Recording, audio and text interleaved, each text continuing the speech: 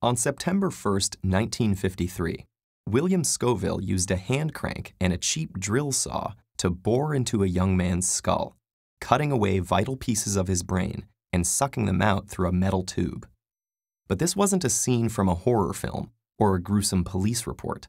Dr. Scoville was one of the most renowned neurosurgeons of his time, and the young man was Henry Molaison, the famous patient known as HM, whose case provided amazing insights into how our brains work. As a boy, Henry had cracked his skull in an accident and soon began having seizures, blacking out, and losing control of bodily functions. After enduring years of frequent episodes and even dropping out of high school, the desperate young man had turned to Dr. Scoville, a daredevil known for risky surgeries. Partial lobotomies had been used for decades to treat mental patients, based on the notion that mental functions were strictly localized to corresponding brain areas.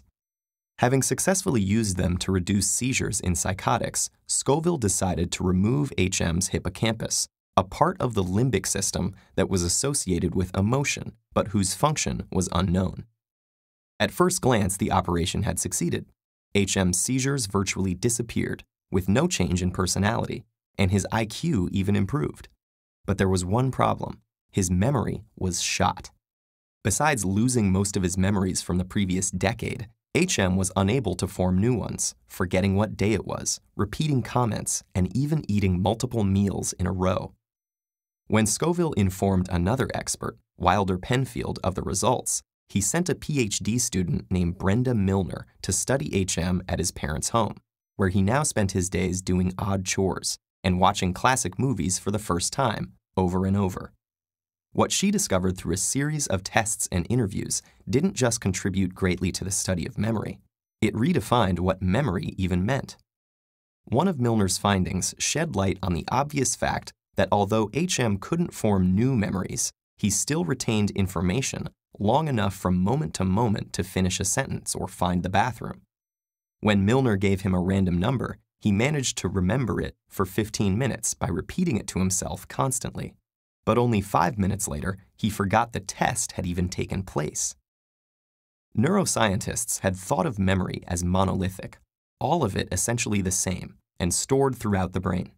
Milner's results were not only the first clue for the now familiar distinction between short-term and long-term memory, but showed that each uses different brain regions. We now know that memory formation involves several steps. After immediate sensory data is temporarily transcribed by neurons in the cortex, it travels to the hippocampus, where special proteins work to strengthen the cortical synaptic connections. If the experience was strong enough, or we recall it periodically in the first few days, the hippocampus then transfers the memory back to the cortex for permanent storage. HM's mind could form the initial impressions, but without a hippocampus to perform this memory consolidation, they eroded like messages scrawled in sand. But this was not the only memory distinction Milner found. In a now famous experiment, she asked HM to trace a third star in the narrow space between the outlines of two concentric ones, while he could only see his paper and pencil through a mirror. Like anyone else performing such an awkward task for the first time, he did horribly. But surprisingly, he improved over repeated trials, even though he had no memory of previous attempts. His unconscious motor centers remembered what the conscious mind had forgotten. What Milner had discovered was that the declarative memory of names, dates, and facts is different from the procedural memory of riding a bicycle or signing your name. And we now know that procedural memory relies more on the basal ganglia and cerebellum, structures that were intact in HM's brain. This distinction between knowing that and knowing how has underpinned all memory research since. HM died at the age of 82 after a mostly peaceful life in a nursing home.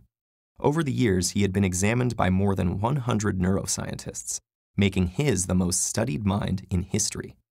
Upon his death, his brain was preserved and scanned before being cut into over 2,000 individual slices and photographed to form a digital map down to the level of individual neurons, all in a live broadcast watched by 400,000 people.